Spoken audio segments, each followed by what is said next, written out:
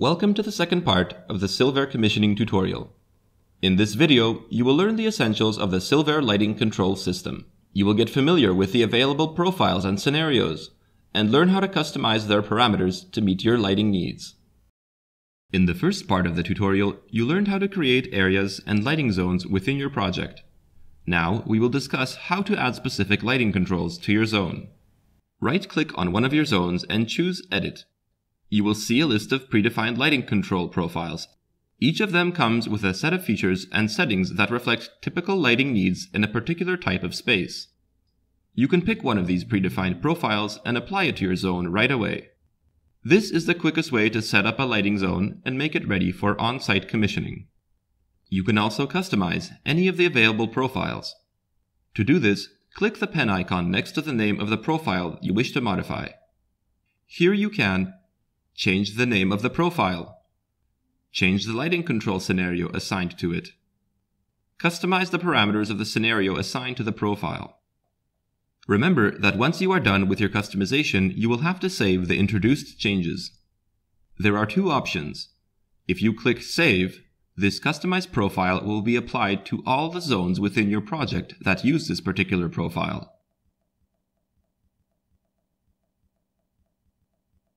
If you click Save As, you will create a new profile that will be applied only to the zone you are editing at the moment.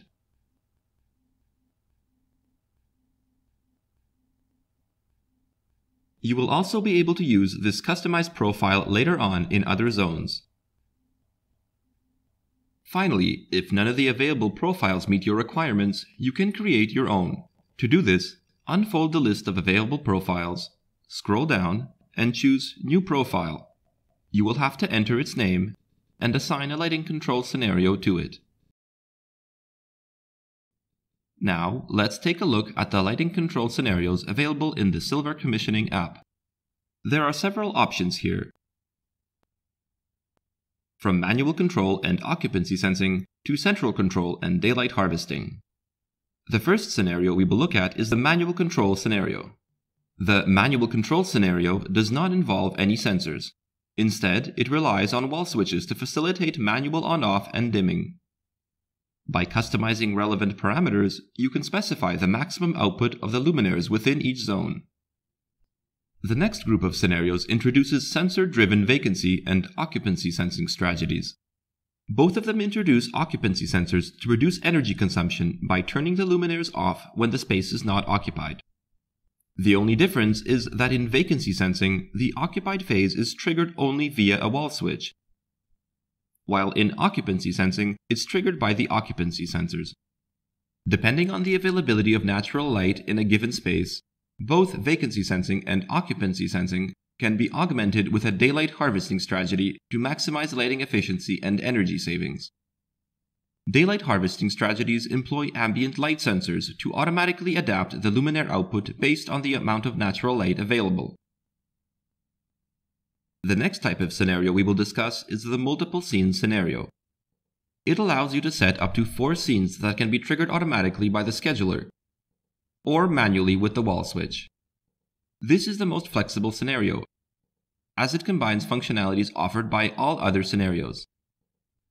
In individual scenes, the luminaire's output can either stay at a predefined level, or it can follow the occupancy sensing scenario with or without daylight harvesting. You can schedule automatic transmissions between different static scenes, or even schedule exact times when automatic control scenarios will be enabled or disabled. Note that scheduling is available only for installations that include a gateway device. The last scenario introduces central control capabilities. Even though Bluetooth Mesh is designed for robust decentralized control, a mesh lighting network can also be integrated with the building's central control system if needed. The central control scenario should be used in spaces where all luminaires are supposed to be controlled by a central controller that receives data from sensors and switches. The central controller determines the appropriate light levels for all luminaires within a zone. Now that we have covered the different types of control scenarios, let's take a look at the parameters available in each scenario.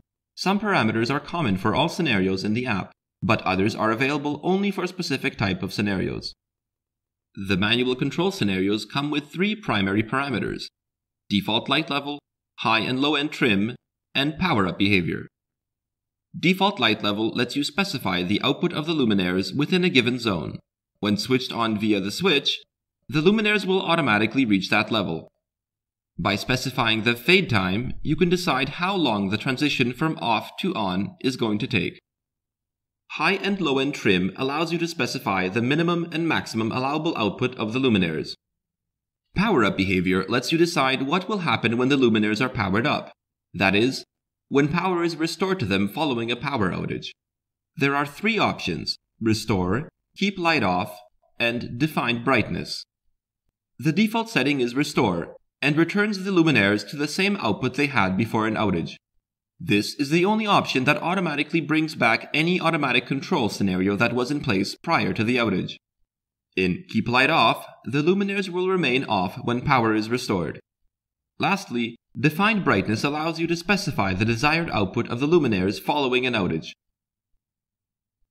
Occupancy sensing and vacancy sensing scenarios have additional parameters that can be customized.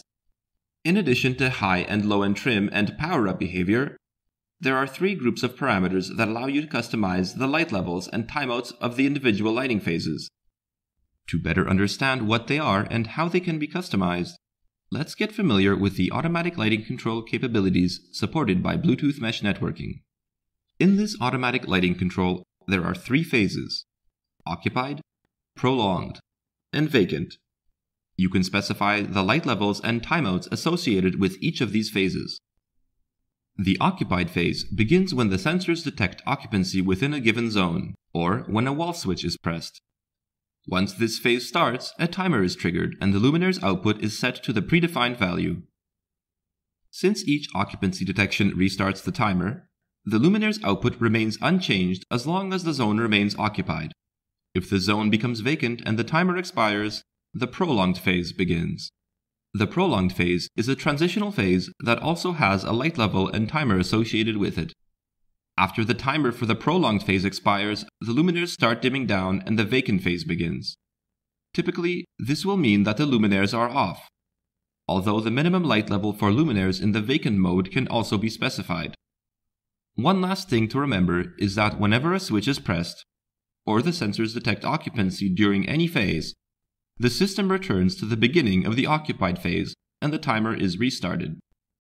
Now that we understand the basics of lighting control and its associated phases, let's get back to explain the sensor-driven vacancy and occupancy sensing strategies.